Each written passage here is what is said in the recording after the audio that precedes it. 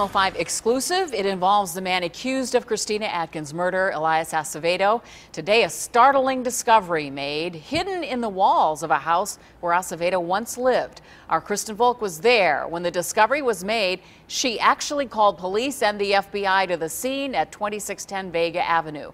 Kristen joins us live now with more on this developing story. Lee, we were first on scene here today and happened to see a contractor sitting on this front porch earlier today. When we told him who used to live here, Elias Acevedo, and described his background, that contractor suddenly got very spooked. He then told us what he found: women's underwear hidden in the ceiling of that upstairs bedroom. Sprinkled among this pile of wood and plaster is women's underwear of all colors. Some of it appeared to be used, others folded neatly in a dusty May Company white box. All of it hidden in this ceiling and discovered yesterday by contractor Bailey Conley. We stuck the crowbar in and just pulled down, and a whole bunch of underwear started falling down. Conley says the underwear was stuck in between the rafters and the plaster in the upstairs bedroom. Something is not right. Something happened in this house. Conley is helping to rehab the former home of Elias Acevedo on Vega Avenue.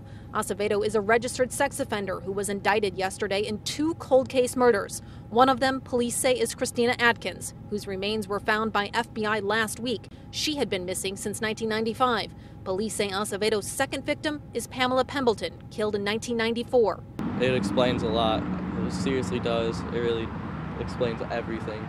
When we talked to Conley today, he told us what he found. That's when we contacted police and the FBI, and then nearly a dozen of them arrived on scene. They questioned Conley and his boss, Mark Stern. It was just trash all over the floor, plaster, wood lath. There were old batteries and all kinds of other stuff. Then officers asked Conley to tear down more of the ceiling. They were looking for more stuff up there. Conley says nothing more was found, but officers took the women's underwear away as evidence.